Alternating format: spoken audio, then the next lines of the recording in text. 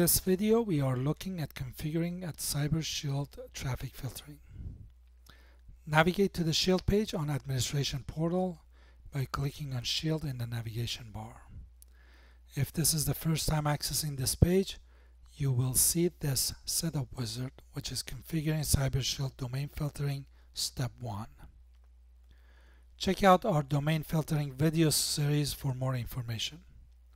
Once you select your desired domain filtering protection level, click on Enable and you will be redirected to step 2, which is enabling traffic filtering. As you can see, there are 3 IPS protection levels and 1 IDS or monitor only level.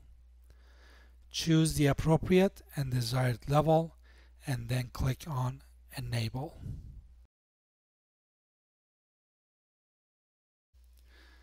Now let's look at the advanced configuration of Cyber Shield traffic filtering. In order to configure Cyber Shield to act as an Intrusion Detection System or IDS and start monitoring the traffic transiting OpenVPN Cloud for reporting on the encountered types of malicious traffic and policy violations, you need to navigate to the Shield page on Administration Portal by clicking on the Shield in the navigation bar. On the traffic filtering section, toggle the monitoring switch to on.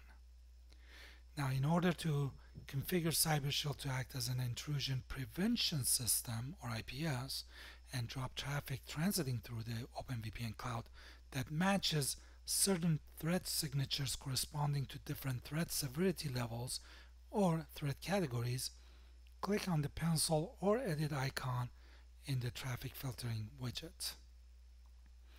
As you can see on the screen, the traffic filter's priority settings will be displayed.